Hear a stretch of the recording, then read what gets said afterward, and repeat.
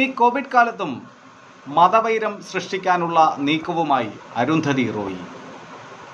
നിസാമുദ്ദീൻ തബ്ലീഗ് ജമാഅത്തെ സമ്മേളനത്തിൽ പങ്കെടുത്തവരെ നിരീക്ഷണത്തിലാക്കിയത് മുസ്ലിങ്ങളോടുള്ള വിവേചനമാണെന്ന വർഗീയ വിഷപ്പുക തുപ്പിയാണ് ഇത്തവണ അരുന്ധതി റോയി രംഗത്ത് വന്നിരിക്കുന്നത്.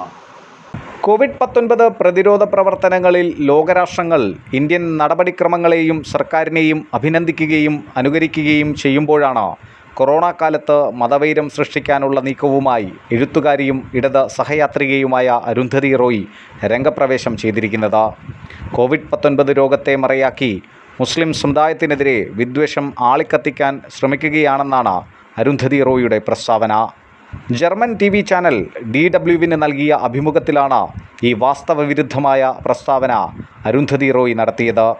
നിസാമുദ്ദീൻ തബ്ലീഗ് സമ്മേളനത്തിൽ പങ്കെടുത്തവർക്ക് കോവിഡ് രോഗം സ്ഥിരീകരിച്ചിരുന്നു, അതും വലിയ തോതിൽ. ഇതിനെ തുടർന്ന് മതസമ്മേളനത്തിൽ എത്തിയവരെക്കുറിച്ച് കേന്ദ്ര സംസ്ഥാന സർക്കാരുകൾ അന്വേഷിക്കുകയും ഇവരെ നിരീക്ഷണത്തിലാക്കുകയും ചെയ്തിരുന്നു. എന്നാൽ ഇത് മതത്തിൻ്റെ അടിസ്ഥാനത്തിലുള്ള വേർതിരിവാണെന്നാണ് അരുന്ധതി റോയിയുടെ പുതിയ കണ്ടുപിടുത്തം. മതസമ്മേളനത്തിൽ പങ്കെടുത്ത ഭൂരിപക്ഷം ആളുകൾക്കും കോവിഡ് സ്ഥിരീകരിക്കുകയും അത് ചികിത്സിച്ച് ഭേദമാക്കുന്നതിനും കൂടുതൽ പേരിലേക്ക് രോഗം വ്യാപിക്കാതിരിക്കാനുമാണ് തബ്ലീഗ് സമ്മേളനത്തിൽ പങ്കെടുത്തവരോട് നിരീക്ഷണത്തിൽ കഴിയാൻ ആവശ്യപ്പെട്ടത്. ഇതിനെയാണ് സമൂഹത്തിൽ മതവെറി പടർത്താനുള്ള ആയുധമാക്കി അരുന്ധതി ഉപയോഗിച്ചിരിക്കുന്നത്. യാഥാർത്ഥ്യം മറച്ചുപിടിച്ച് ദില്ലിയിൽ മുസ്ലിം സമുദായത്തെ സർക്കാർ വേട്ടയാടുകയാണെന്ന വിധത്തിൽ വിദേശ മാധ്യമങ്ങളിൽ സർക്കാരിനെതിരെ തെറ്റിദ്ധാരണ ഉണ്ടാക്കാനും സർക്കാരിനെ മോശമായി ചിത്രീകരിക്കാനുമാണ് അരുന്ധതി റോയി ശ്രമിച്ചത്. മോദി സർക്കാരിനെ നാസി ഭരണകൂടത്തോടാണ് അരുന്ധതി റോയി തൻ്റെ നോവലായ ദ മിനിസ്ട്രി ഓഫ് അറ്റ്മോസ്റ്റ് ഹാപ്പിനെസ്സിൽ ഉപമിച്ചത്. ഇന്ത്യയിൽ കോവിഡ് കൊണ്ട് മാത്രമല്ല, കോവിഡിൻ്റെ മറവിൽ ഒരു കൂട്ടക്കൊലയിലേക്കാണ് രാജ്യം പോകുന്നതെന്നും അരുന്ധതി റോയിയുടെ വിദ്വേഷ പ്രസ്താവനയിൽ പറയുന്നു. പൗരത്വ ഭേദഗതി നിയമത്തിനെതിരെ പ്രവർത്തിച്ചവർക്കെതിരെ കോവിഡിൻ്റെ മറവിൽ സർക്കാർ നടപടികൾ കൈക്കൊള്ളുകയാണെന്നും അവർ ആരോപിക്കുന്നു. CAAക്കെതിരെ പ്രതിഷേധിച്ച വിദ്യാർത്ഥികൾ, അഭിഭാഷകർ എന്നിവരെ സർക്കാർ അറസ്റ്റ് ചെയ്ത് ജയിലിലടയ്ക്കുകയാണെന്നും റിപ്പോർട്ടിൽ പറയുന്നു.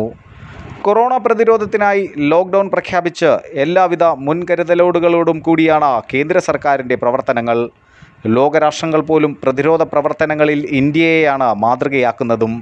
അമേരിക്ക, UAE, ശ്രീലങ്ക, അഫ്ഗാനിസ്ഥാൻ, പാകിസ്ഥാൻ തുടങ്ങി ഏതാണ്ട് 50ലധികം രാജ്യങ്ങൾ ആണ് അവശ്യമരുന്നുകൾക്കായി ഇന്ത്യയോട് അഭ്യർത്ഥിക്കുന്നത്. യാതൊരു മടിയുമില്ലാതെ ഇന്ത്യ എല്ലാ രാജ്യങ്ങൾക്കും സഹായം നൽകുന്നുമുണ്ട്. രാജ്യമൊന്നാകെ ഭാഷ, മതം എന്നീ വേർതിരിവുകൾ ഇല്ലാതെ കൊറോണയ്ക്കെതിരെ പോരാടുമ്പോഴാണ് അരുന്ധതി റോയി മോദി സർക്കാർ വിരുദ്ധതയ്ക്കുള്ള പ്രചരണതന്ത്രമായി നിലവിലെ സാഹചര്യങ്ങളെ മുതലെടുക്കാൻ ശ്രമം നടത്തുന്നത്. അരുന്ധതി റോയിയുടെ പരാമർശത്തിൽ വലിയ പ്രതിഷേധമാണ് രാജ്യത്തെമ്പാടും ഉയരുന്നത്.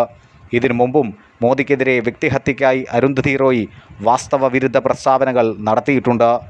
കൊറോണയേക്കാൾ മാരകമാണ് അരുന്ധതി റോയിയെപ്പോലെയുള്ള രാഷ്ട്രവിരുദ്ധ വൈറസുകൾ. ഇവരെ അതിജീവിക്കുകയാണ് ഏറ്റവും വലിയ വെല്ലുവിളി, സംശയമില്ല. News desk, Tatwamayi news.